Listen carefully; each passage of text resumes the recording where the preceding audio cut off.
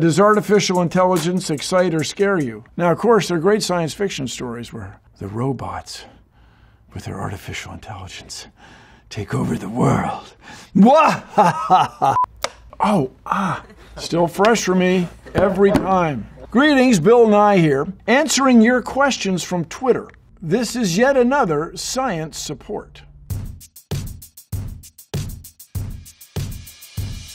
At YesOn522Hen, isn't evolution just a theory that remains unproven? No! Evolution is a theory that has been proven over and over. And I remind you, the word theory in science does not refer to something that you just make up like an idea. The word theory in science means something with which you can make predictions. Countless predictions, like COVID-19 mutating into all these variants, countless predictions have been made with the theory of evolution. Evolution is the fact of life, and it's why you and I are here. But it is my wish that you will think about that. Evolution is what makes the whole thing go. At Steele Hester asks, this morning's group chat subject, wait, what do brains actually feel like? Well, if you go into medicine, they'll let you squeeze a brain. I've squeezed a few brains.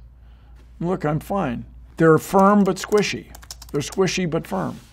Here's a question from @interrobang_2. Will humanity ever leave the solar system? Probably not. But some future species maybe. Humanity may evolve and change where we couldn't breed with ourselves. That species may leave the solar system. Not sure where they would go or what they'd do, but we might send an instrument, a spacecraft, to another star system. I could imagine that easily. We'd use a solar sail and we'd give it a push with a laser. Be cool. Bzzz, bzzz. Except it'd be in space, there wouldn't be any sound. It would just be at his smilf. Well, that's quite an assertion. I don't know if it's I in there, but here we go. Question: how do scientists just figure things out? And who is to say what they found is right?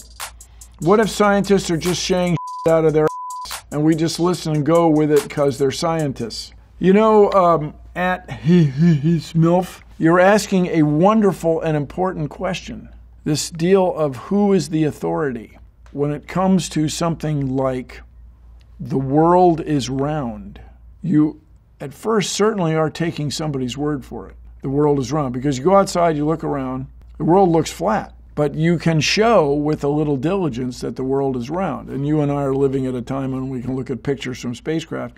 When it comes to climate change, that's a lot harder. You're taking the word of climate scientists largely, albeit until recently when the fires are getting worse and worse and everything's getting warmer and warmer. But there you're really taking somebody's word for it. But what we want, Smilf, is for you to be able to evaluate the claims of the scientists. And so this is why we want science education for everyone. At Tony Basie 4, will artificial intelligence have the capability of knowing it is AI and was created by humans? Do we know whether we are an advanced bio-AI? Think about it. We're probably not an advanced AI. In science, you're not allowed to have what's called an unfalsifiable hypothesis. That's not useful in science. So if you have a hypothesis that we are part of a video game or an artificial intelligence system and we can't know it, that's not a useful hypothesis. You can't know it because the artificial intelligence programmed it so you can't know it. Well, what if I found a way to find the artificial? Well, they programmed it so you would think you found it, but you didn't really find it. It's a circle. You'll never get there from here. Good question, though. Excellent question. Buffy Samer. I'm not an astrology girly. Well, we have that in common. But every time weird is going on in my life, it's Mercury retrograde. Can science explain that? Yes. No, here's what's happening. The orbit of Mercury is only 88 Earth days. So the Earth is going around, Mercury's going around, and so as observed from Earth, Mercury appears to move backwards in the astronomical night sky. But it happens all the time. With a period of only 88 days, it's just the chances of you looking at Mercury when it happens to be appearing to be going backwards relative to fixed stars is so often you're just conflating or mixing cause and effect. Stop attributing anything in your life to astrology.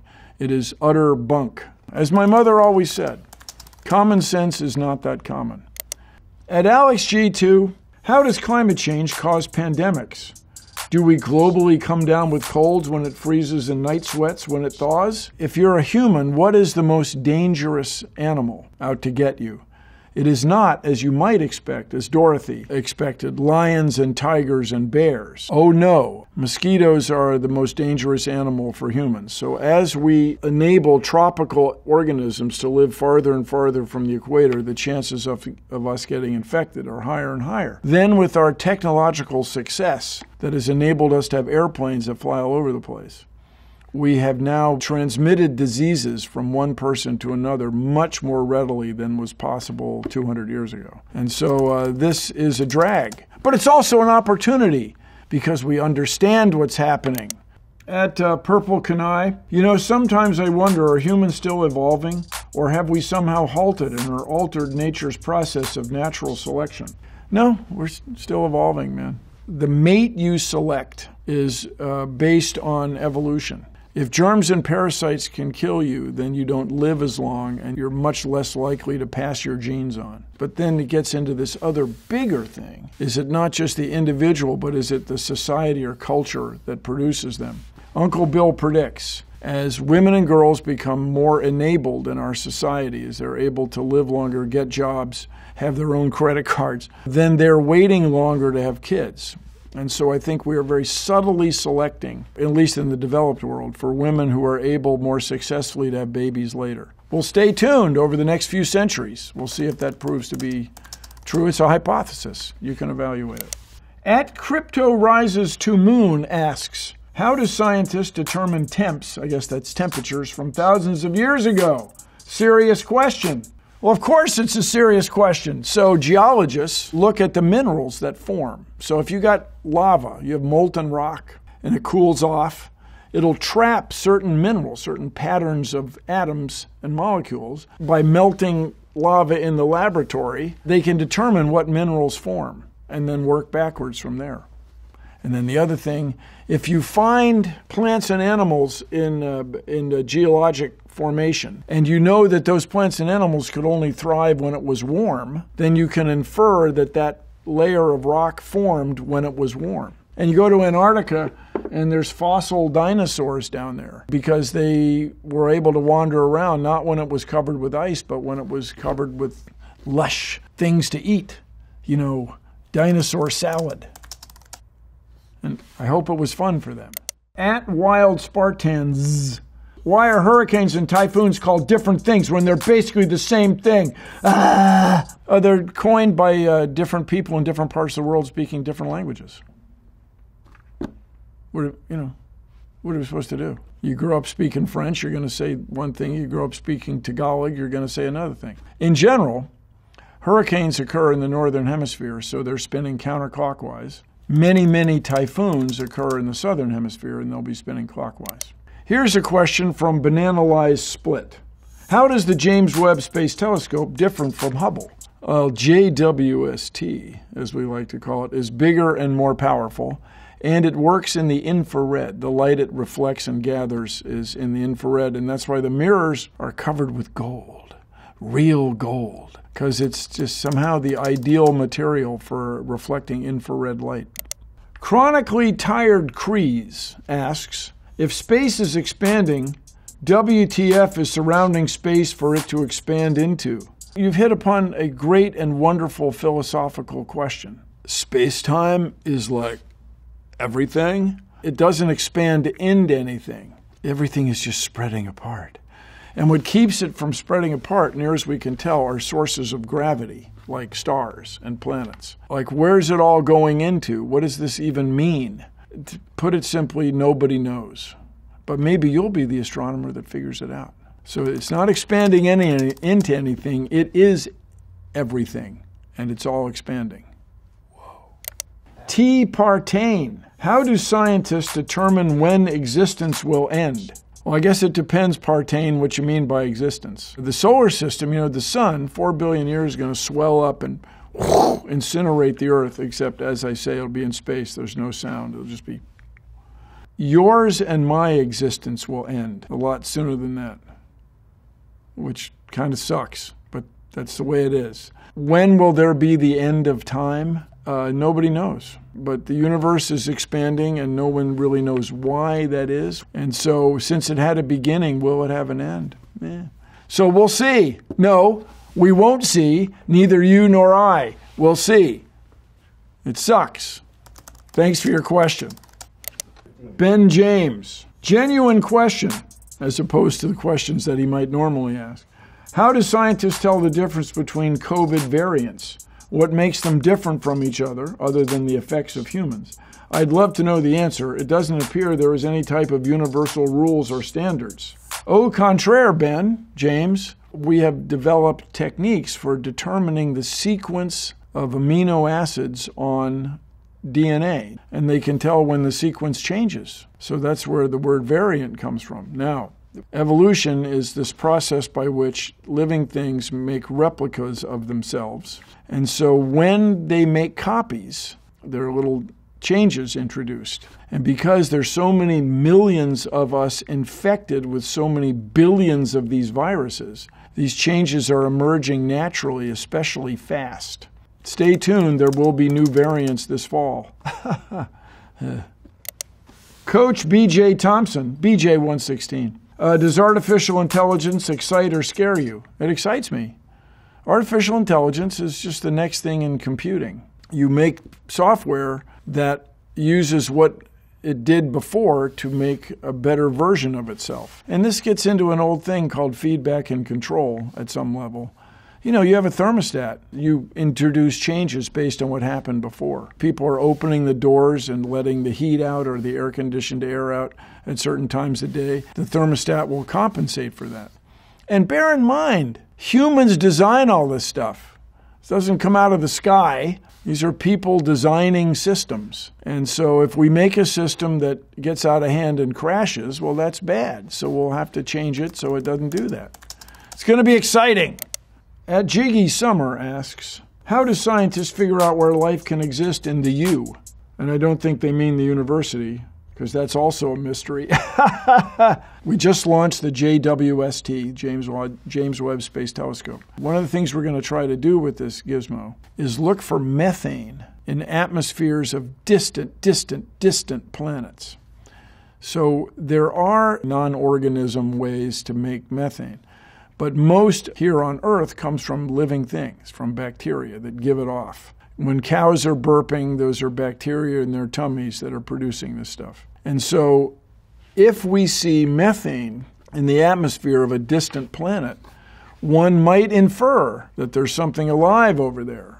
And then the other big thing is, as near as anybody can tell, to have living things, you need a way to move chemicals around. You got to have a liquid that would dissolve chemicals, move them around, allow the chemicals to come back out of solution and be used by this living thing. The overwhelming likely candidate is water. And there is water all over our solar system, on icy asteroids and other planets. And so we figure there must be water out there. And if there's water out there and it is also a solvent for other living things, then perhaps, very reasonably, there are other living things. Note well that it is very reasonable that you and maybe even I will be alive when life is discovered on another world.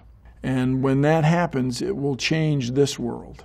All of us will feel differently about being a living thing in the cosmos. At Dead Tease asks, why is genetic engineering so complicated?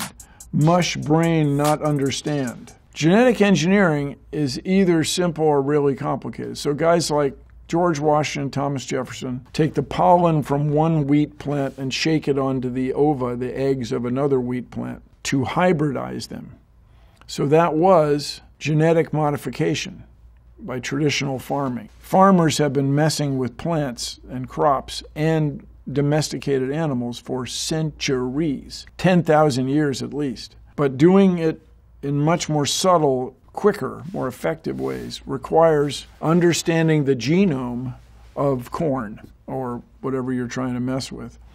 And then understanding a mechanism that keeps the corn borer, this is an insect, from eating it. Then had to put that gene into corn. Not so easy, but it was done. And by the way, that whole genetic modification thing started with cotton. And then the other famous thing is this business with glyphosate. The big brand name you hear about is Roundup. They figured out there's this shikimic acid pathway. Oh, yes. By inhibiting the plant's ability to metabolize the shikimic acid, they could put this material on the crops, on the ground. Weeds couldn't grow. Things that grow fast couldn't grow. But then what's happened in the great evolutionary arms race of life, species of weed are emerging where the shikimic acid pathway is not inhibited and they grow anyway. It's us versus them. And I remind us, farming is not natural. If you stop farming, the land goes back to a prairie or a forest or a meadow, whatever it was. It's humans doing this stuff that enables us to eat. When I was young, there were fewer than 3 billion people in the world. Now there are almost 8 billion, and that's because we found ways to feed them all. And a lot of that has been genetic manipulation of crops. Good question. Dev Does Drawings wants to know, why does CO2 get all the hate when it's methane that causes more damage to global warming? Why is no one talking about cutting those emissions? People are talking about methane all the time. People are very, very concerned about methane. Methane leaks at oil wells and oil production. Methane leaks is a huge problem. Cow burps are a huge problem. But the reason you hear so much about CO2 is because there's so much more of it. The effect of CO2 is bigger than the effect of methane. Both enormous problems for us humans. At Therapy, how do droughts work? Like, does the rain cycle just decide to stop working? Let us keep in mind, the rain cycle does not, as we say, have agency. I don't think it makes any decisions. Just as we make the ocean out here warmer, the air coming ashore is drier. As this gets drier, everything gets drier. More droughts are making things drier, which causes more droughts. At Dear Sarah, how do volcanoes erupt after doing nothing for decades? This is a real question, like WTF caused an eruption to happen. The movement of tectonic plates happen over tens of thousands or hundreds of thousands of years. So 10 years in the volcanic tectonic scheme of things is a tiny, tiny fraction. So these little shifts in the tectonic plates cause volcanoes to happen, and on human timescales they seem far apart, but on geologic timescales they're just happening all the time. At Devon04522082 asks, how many millions of gallons of water can a hurricane drop? I think it's closer to billions. So we've done calculations on Katrina, and then there are Category 6 hurricanes. So far they've only happened at sea, but they drop millions and millions of tons of water. So if this desk were full of water, 2 of these desks were full of water, it would weigh about a ton. Millions of tons of water, billions of gallons. So those are all the questions for today. Thanks for watching Science Support. This has been part 4, and I hope you felt that your science was supported. Thanks for watching. Let's change the world.